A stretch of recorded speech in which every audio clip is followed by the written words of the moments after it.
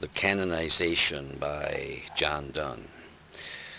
For God's sake, hold your tongue and let me love, or chide my palsy or my gout, my 5 grey hairs or ruined fortune flout. With wealth your state, your mind with arts improve.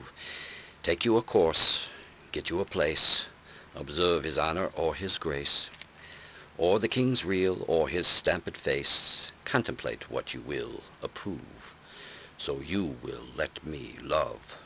Alas, alas, who's injured by my love? What merchant ships have my sighs drowned?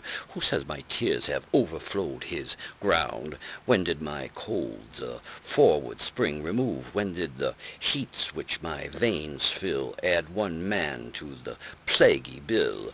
Soldiers find war, and lawyers find our still litigious men, which quarrels move, though she and I do love. Call us what you will, we are made such by love. Call her one, me another, fly. We are tapers too, and at our own cost die.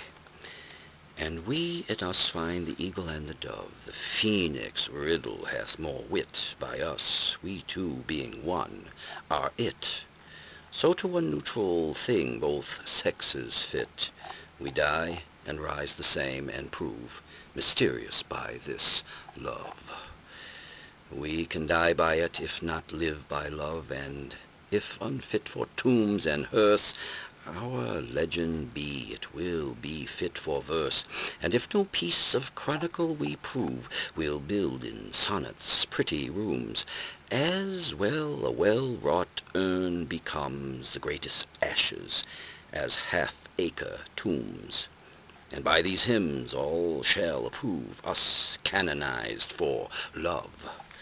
And thus invoke us, you whom reverend love made one another's hermitage, you to whom love was peace that now is rage, who did the whole world's soul contract and drove into the glasses of your eyes, so made such mirrors and such spies that they did all to you epitomize. Countries, towns, courts beg from above a pattern of your love.